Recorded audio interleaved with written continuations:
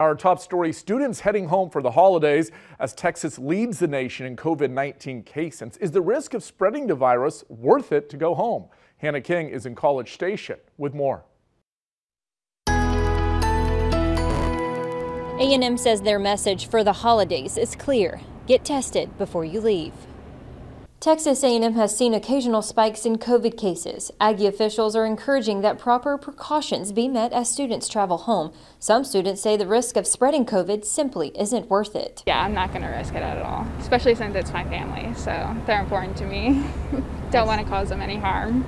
As the year progresses towards the start of another holiday season, some students say family time is valuable despite a pandemic threatening everyday lives. I feel like it's important to be with your family. You don't know when you're going to be with them again, so you should always make the most of it. And I feel like letting this virus might hurt that. So we obviously want to keep people safe, but we want to also enjoy our family and enjoy the time with them. Blake Moran is an Aggie senior who's heading home to the greater Houston area for the holidays and says testing is on his mind. Yeah, I'm planning to test before I go home to see if I have it or not. I'm also going out of town, so I also need to test for that when I go enter a new state and then when I leave. So.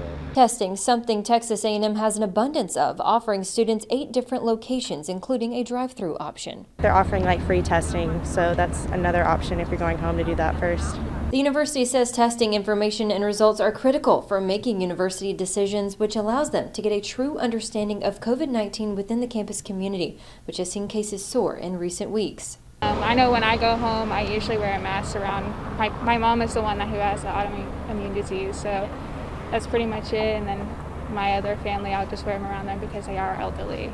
According to the university calendar, Tuesday the 24th is the last day of the fall semester, and the spring semester will start January 19th. Nearly a month-long break with a lot of risks in between. In College Station, Hannah King, 25 News.